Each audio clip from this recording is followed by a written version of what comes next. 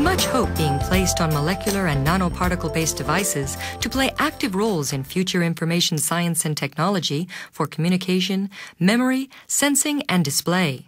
Research at the Photonic Molecular Science Laboratory focuses on new photofunctional molecular and nanoscale materials, which actively interact with photons, including photoresponsive molecules, polymers, and nanoparticles.